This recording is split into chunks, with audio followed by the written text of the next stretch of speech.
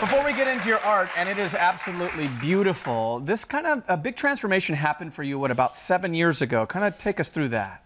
About 7 years ago, I started to pursue my dreams and desires to be an artist, and that took some significant sacrifice. So it involved a few days sleeping on the blue and green line and stuff like that. So that was 7 years ago as I was developing myself and aspiring and growing. What were you doing before that? Before that, I was going to school. I was graduating, but I knew that I wanted to take my career serious, and it was just going to have to involve sacrifice because I didn't have anybody to support me or anything like that. So I just had to do what I had to do. Right, the money to get all of this started, and now you've got Demand Justice. This is your latest project. Tell us why this and how you're combining art and activism.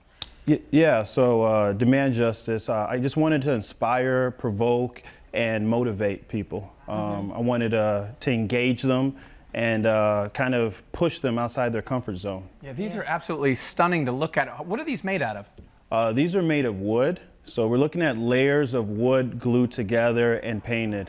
Yeah, how did you even decide to come up with this concept in terms of doing your art this way? It's a style I've been developing over the years and just kind of continuously pushing it kind of the limits, and then this is kind of this is the growth right here. So these 12-foot tall structures are like, you know, what I've kind of built towards. And I'm seeing faces, right? I see someone with glasses, and I see, oh, now I see it in the camera, the Demand Justice. Do you see it, Ryan? Yeah, I see it.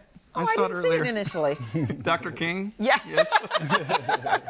and you're doing this in like pop-up installation style. Correct. Right? Now, why'd you choose to do it that way?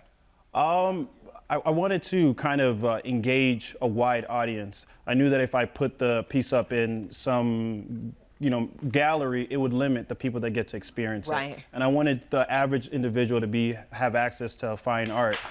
Yeah, and these pop-ups, they can be anywhere from what, 5 minutes to 45 minutes? Yeah. What happens during the pop-ups? Yeah, so it's something that you just got to kind of catch.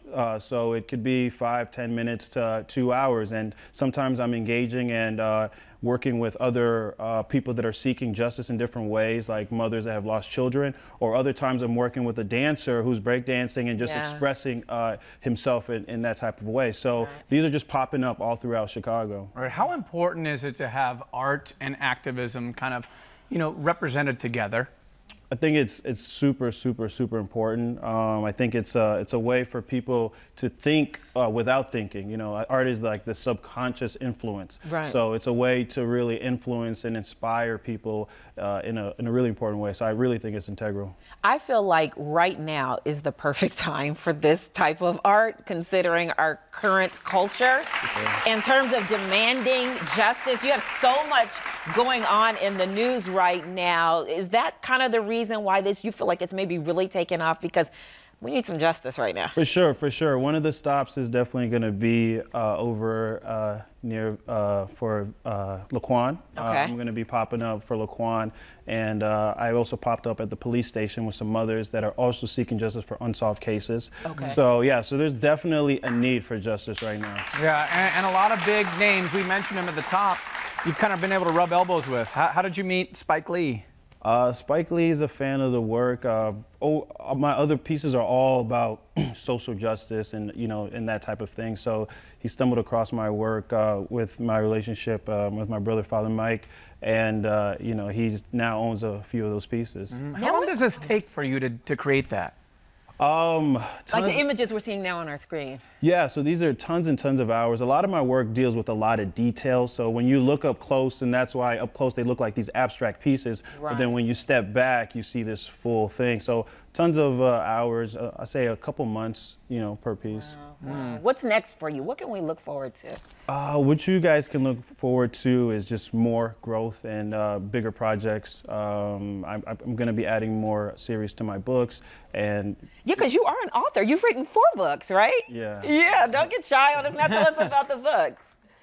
So the books happen to also be around, you know, sort of social justice, and it's a story of this teddy bear that actually is about Chicago violence, and it's told in this through the lens of the teddy bear that is left behind after, you know, his friend is no longer there. So it's telling his story, and so I have a series with that. Yeah. Any plans to go outside of Chicago and try to grow this? I definitely do. I would love to visit Charlottesville and set up a little bit over there, you know. But right now I want to focus on Chicago and have an impact in Chicago. You're doing great work. Thank you. Thank you. Thanks, Maxwell, for being here.